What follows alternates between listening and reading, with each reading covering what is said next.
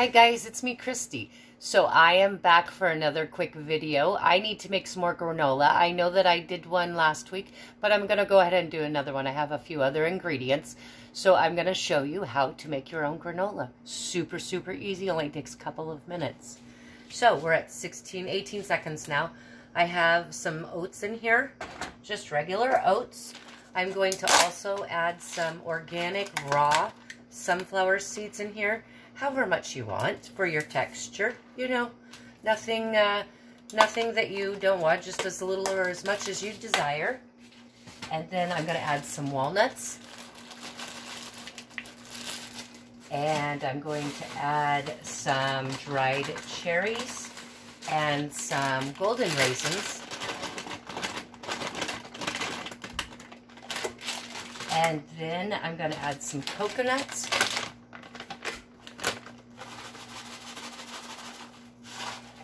Alright, and some dried cherries.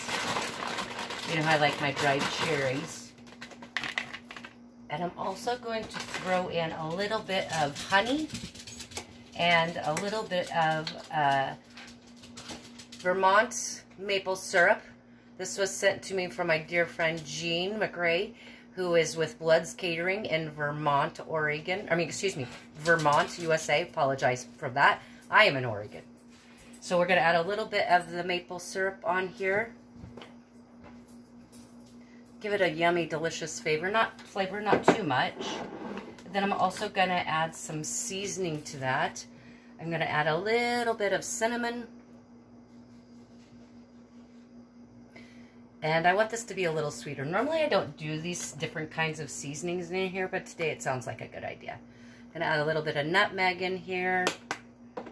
And a little bit of ginger too. So cinnamon, nutmeg, and ginger. Those things are all good for you. And then I'm also going to add a pinch of Himalayan pink sea salt, because the salt will help enhance the flavors that are already there. There's something amazing with the chemistry that happens, and they work together very well. So on this one, I am going to use my hand. And I'm going to mix, a tool instead of my hand, and mix this all together so that you guys can see what I have going here.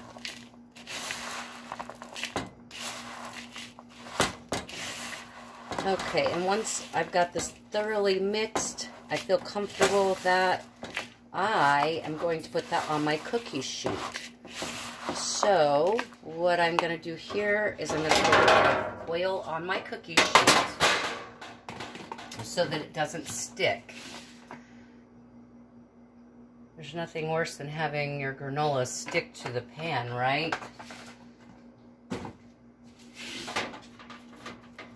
Alright, just oil that up so that nothing sticks. I'm sure whoever's washing the dishes in the house will appreciate you doing this as well. So I've got that nice and greased. And then I'm just going to take my granola and put it right on top of here. And it's all mixed together. Just like that. Spread this out nice and evenly, because you're going to flip this a couple of times while it's baking, so that it doesn't stick to the pan, but then to toss it so that it stays even in color.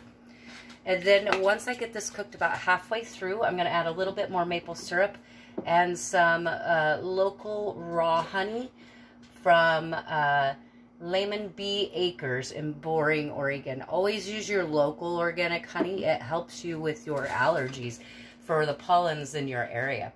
So there's the granola. It's going to go into the oven at 350 for about 10 minutes, and then I'm going to toss it and put some honey on there and a little bit more maple, and put it back in for about 10 minutes. So there you go. We were at 4 minutes and 32 seconds. We started at 18 seconds. So I just showed you how to make a granola in less than 4.5 minutes. All right, guys. Much love and gratitude from Christy and Goddess Gallery. Eat your granola.